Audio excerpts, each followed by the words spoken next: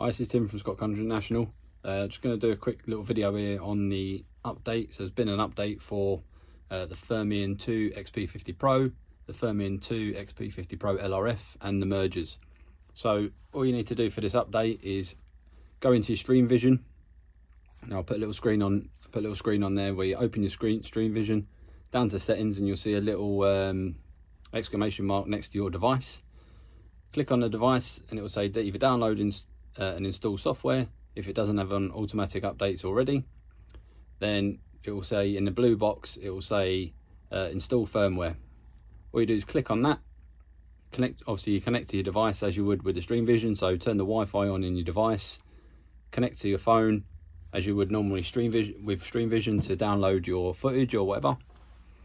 Make sure the device is connected to your phone, install firmware, and it will go automatically, and it will just, your device will start doing its update. It will go through all the blue menu bar within the device, and it will kick off and start updating. It will go through a reboot system.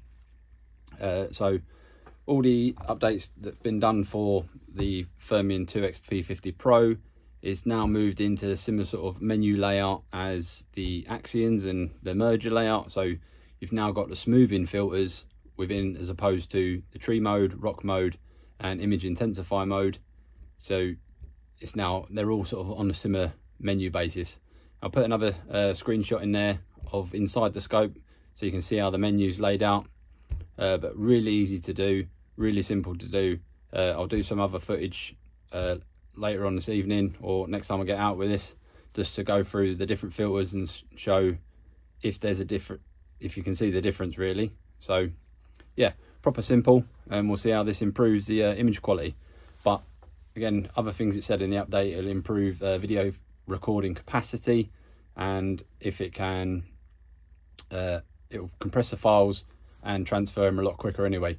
It transferred them really quick to start with anyway from Stream Vision 2 as opposed to Stream Vision 1, because that's pants. But yeah, so easy to update, really simple. Cheers.